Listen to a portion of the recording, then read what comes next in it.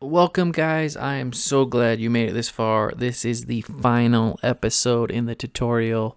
We are going to get down and end this game. So if you are following along, in the last episode we got this far. We got Mario moving, landing on stuff, but we need him to take out these coins because that's the point of this mini game, is he's trying to collect as many coins as possible. Okay, so what we need to do is we need to handle the collision with the coins. And to do that, you need to go to your physics.js file and scroll down to here where we have collision handling. So handle collision. What I want to do is just go ahead and let's create another if check. We'll be able to check if entity dot type is equal to coin. Then what we need to do is we need to handle it.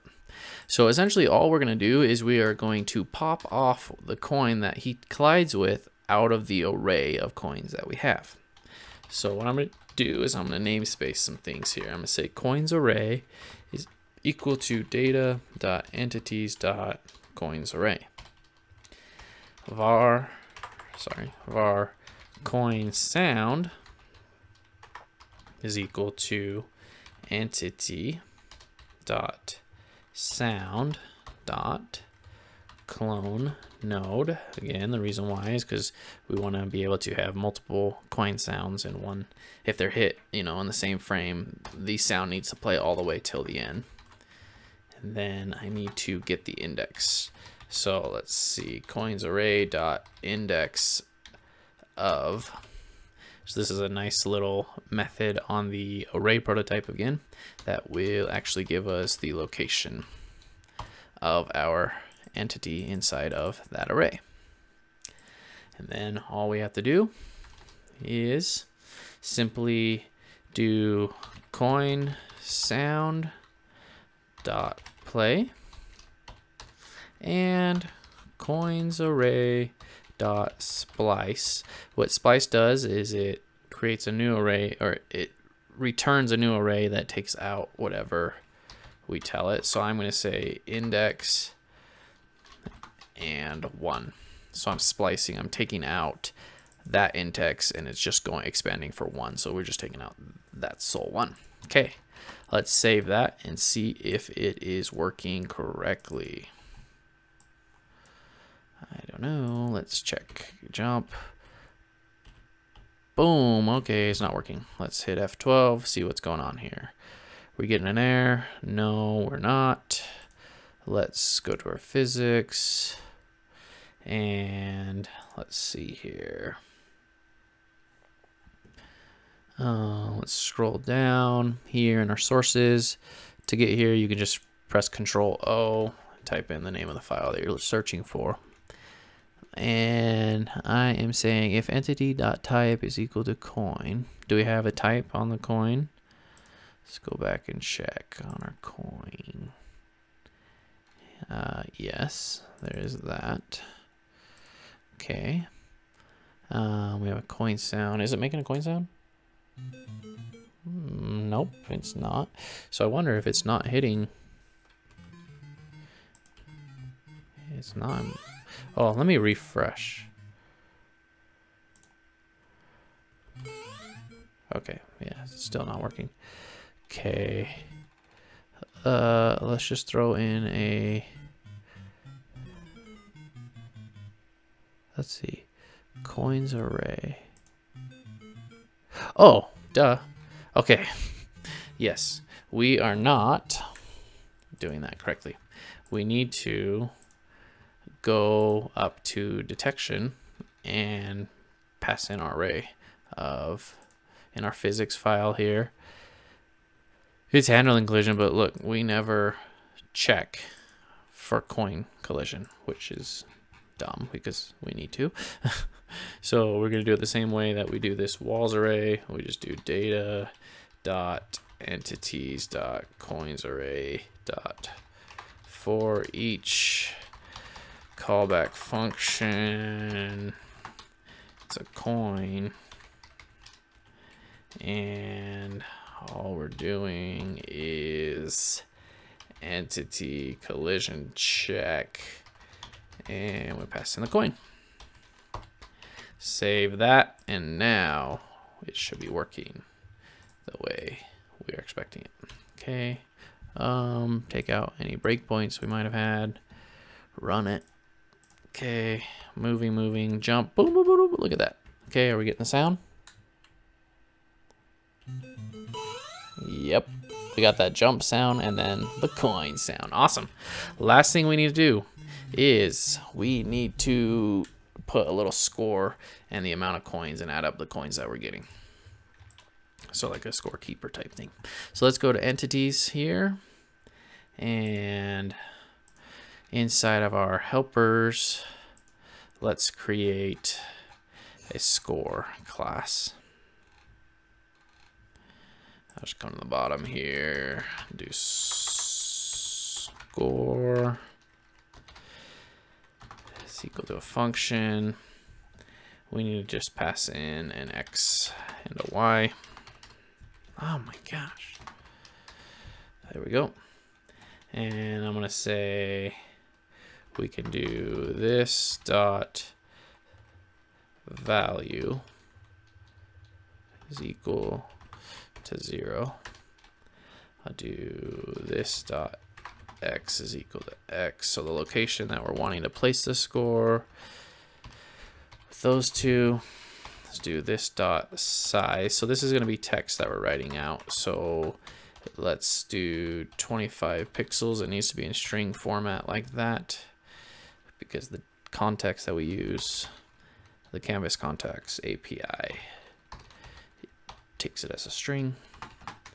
We need to choose which font, which we loaded this in our style sheet. It's Pixel Emulator. And lastly, we can just place the color that we want the font as a string of white. Okay, perfect. Let's go to the top of this entities file where we can create our score. We can place him, let's say right here. Our score is equal to new entities dot helpers dot score, and the position at 290 and 70. Save that. Now we need to just go ahead and make sure that we add that to our array here. So data, or object, sorry. Just like that. Perfect. And lastly, all we need to do is make sure that when we collide with a coin, we update the value of that score. So actually earlier on we put coins on our Jack character. If you want, we can take that out. We don't need that because now we have a score object. So on physics here, when we detect that it is a coin right in here, we can just go data.entities.score.value is equal to plus equal 1. So we add it 1 every time it collides with 1.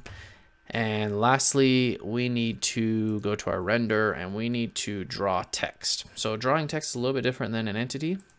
So we can make a helper method to help us draw text to the screen.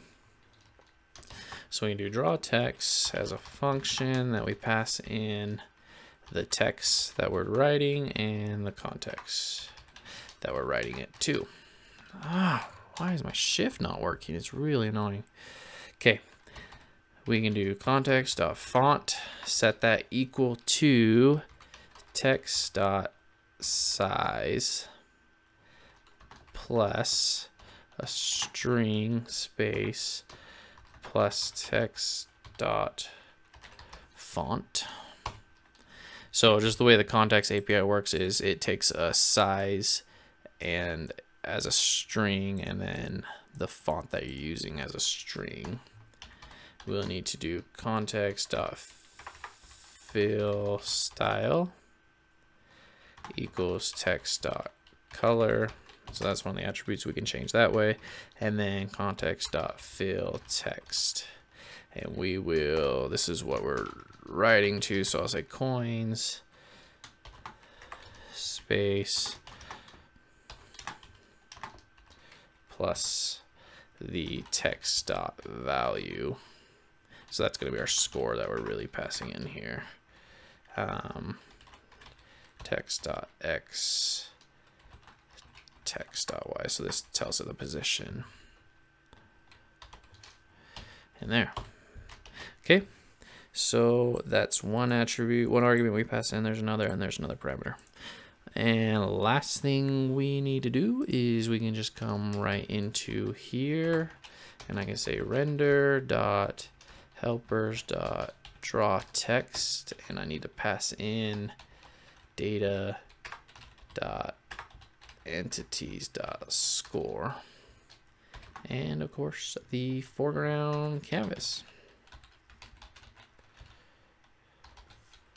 or context.